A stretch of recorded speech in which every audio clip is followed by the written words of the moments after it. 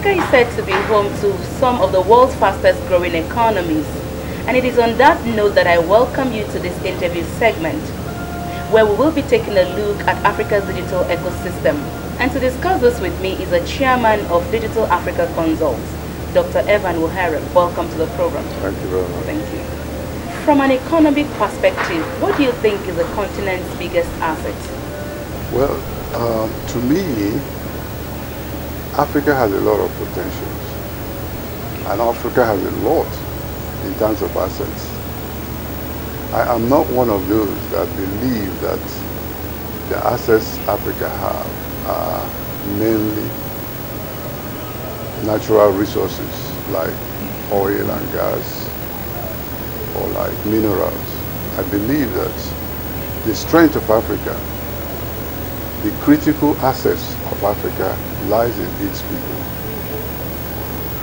The rest of the world today have a mostly aging population, but here in Africa our population is youthful. In fact, somebody calls most of those people in Africa as people that belong to the cheetah generation.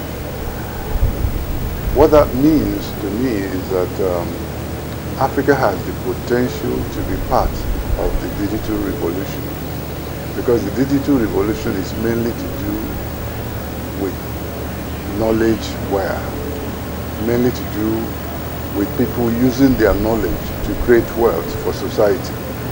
The richest countries in the world today are not necessarily those that have natural resources. They are those that have all kinds of good people in terms of people that make use of their brains. To what extent would you say we have been able to maximize these potentials? We have not been able to harness it. It is there. And the fact that it is there is now obvious to a lot of people in Africa. A lot of members of our youth today are participating in the digital revolution.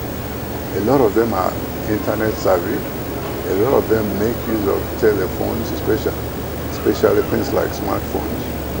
And a lot of them are helping to develop content for the new internet and smartphone-based technologies. And as a result of that, it's obvious that they are gearing up to be major partakers in the digital age. But there's a lot that still needs to be done.